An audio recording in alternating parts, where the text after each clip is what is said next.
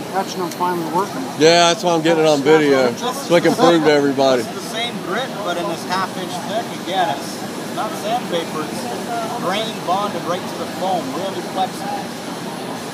And you see what that's going to do.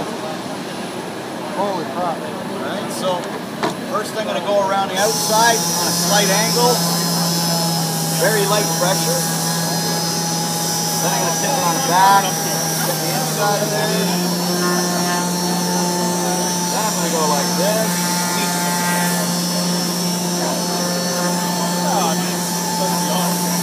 Drop down in the middle.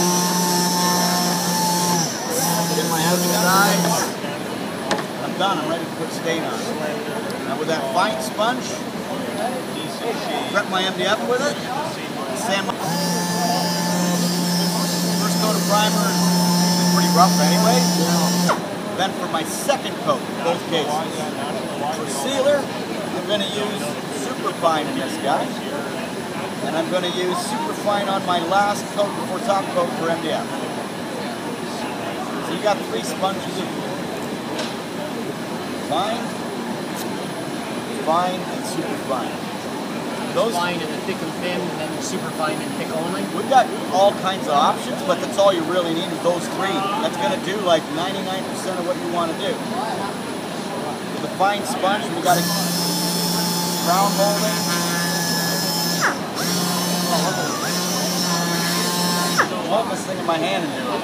It's not normally feasible. Usually they would be bouncing around in your hand. What's that? And Superfine, right? And very fine.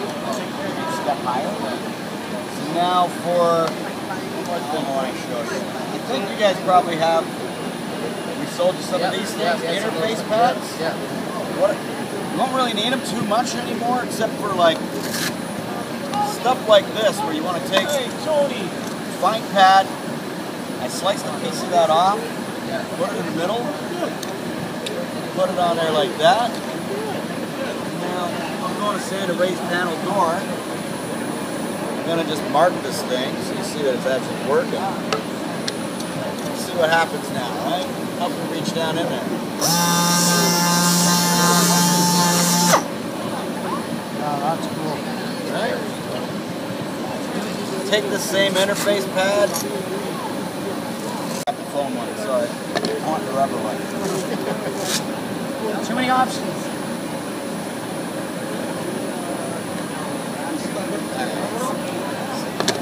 Let's center this guy. And let's take this guy and put him on the middle. And now it'll make this even easier to do. Are you getting the whole curve at the same time? Yeah. Ways to make it more versatile. So with one tool with these options, you can do so many different things with them now. And of course, you still got conventional if you need it.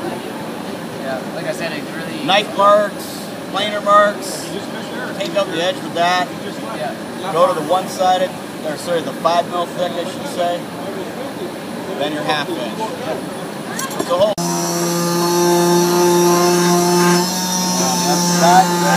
It's 5 millimeter fine. 5 millimeter fine. Then I just step this thing up like this. A 1/2 inch fine, right? I don't know. Up the front.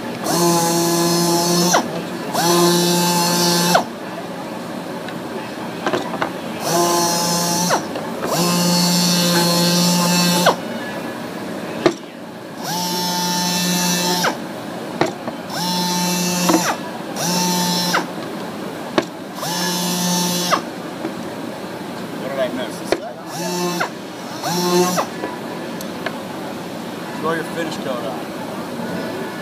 Gets into the corner. Then come with this guy. And work it this way. This angle. That way. That way. Then come back here. That way. Come in here.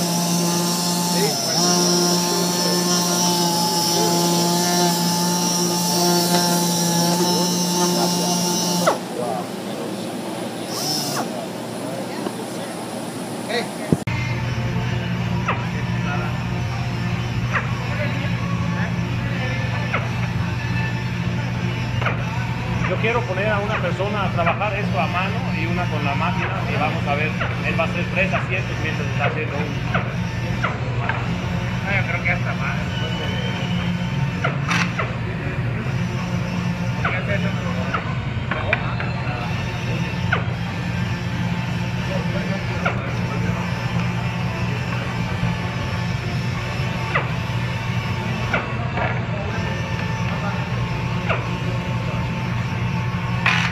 Cuando pegas, nada más con cuidado.